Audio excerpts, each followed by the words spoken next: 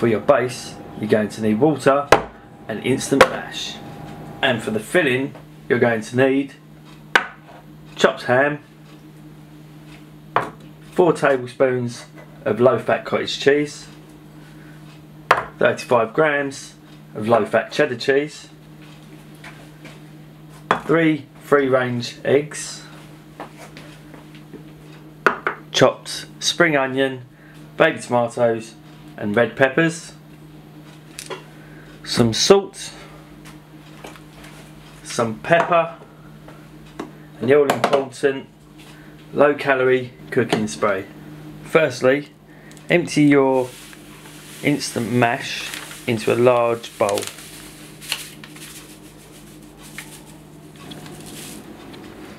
Now you've got your mash in the bowl, add a small amount of water, just slowly, because you don't want to add too much because you don't want it turning directly into mash. It should start clumping together and give you like a dough consistency. It starts to go like breadcrumbs. Just keep adding it a little drop at a time until you start getting it to form.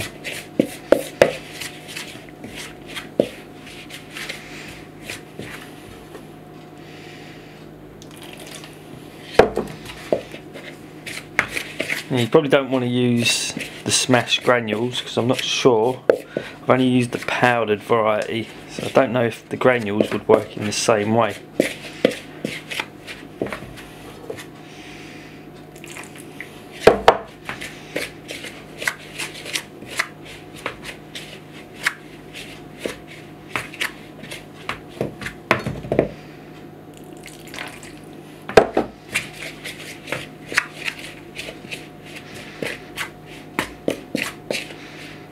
Okay, when you start getting the bigger lumps together, that's when it's going into the dough type consistency.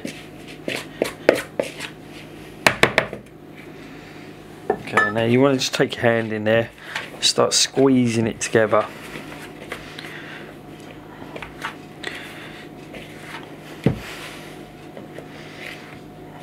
And you want to get it into a nice ball shape.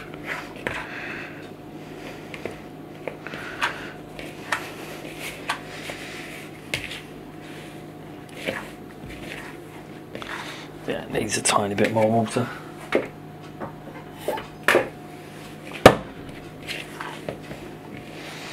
There we go, it's starting to go.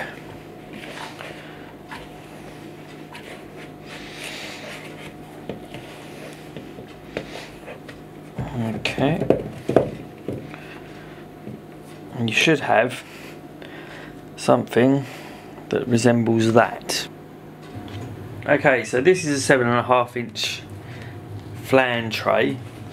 Now what we want to do is place it like so. Just give it a little spray with some low calorie cooking spray.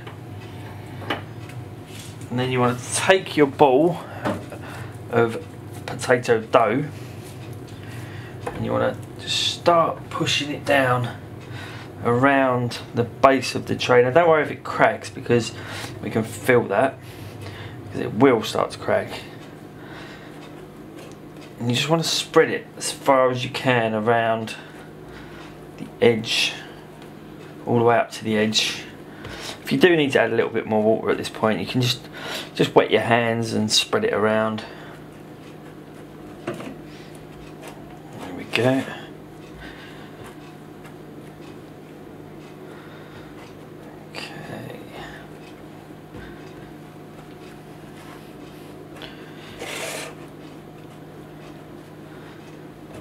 There's plenty of cracks in there. I think we need to add a little bit of water there. Just spread it around. That will stop it cracking so much.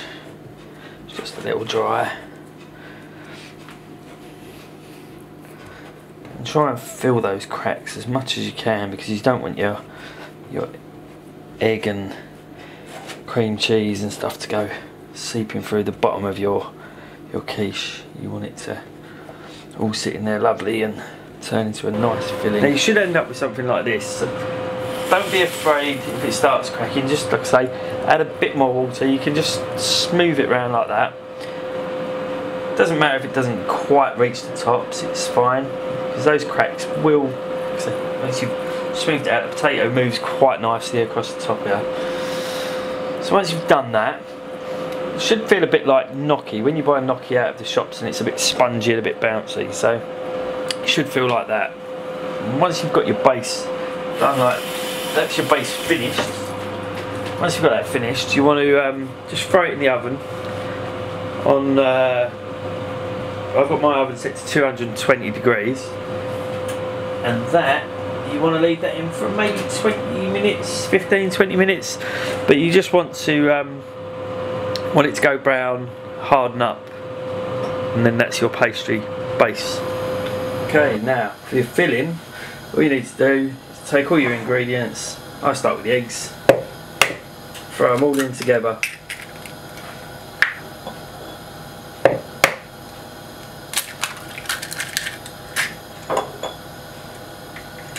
Bit of egg there.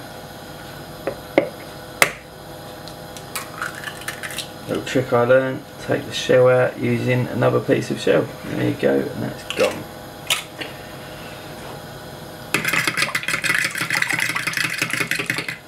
Beat up your eggs, add your cheese,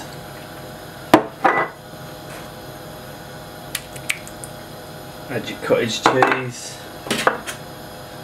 throw in your ham,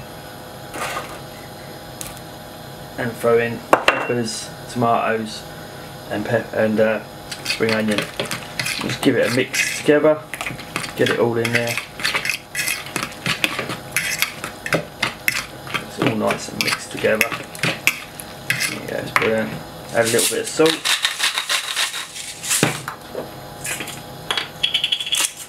And some pepper. As much as you want, really.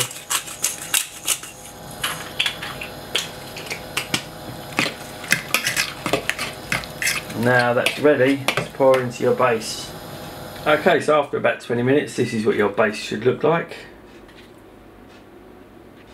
Nice and brown and firm. So now what you have to do is take your ingredients that you've mixed together nicely and add that into your base.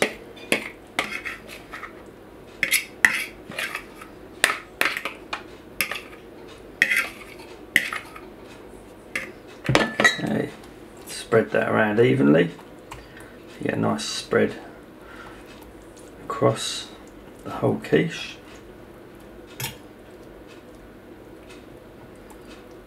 There you go.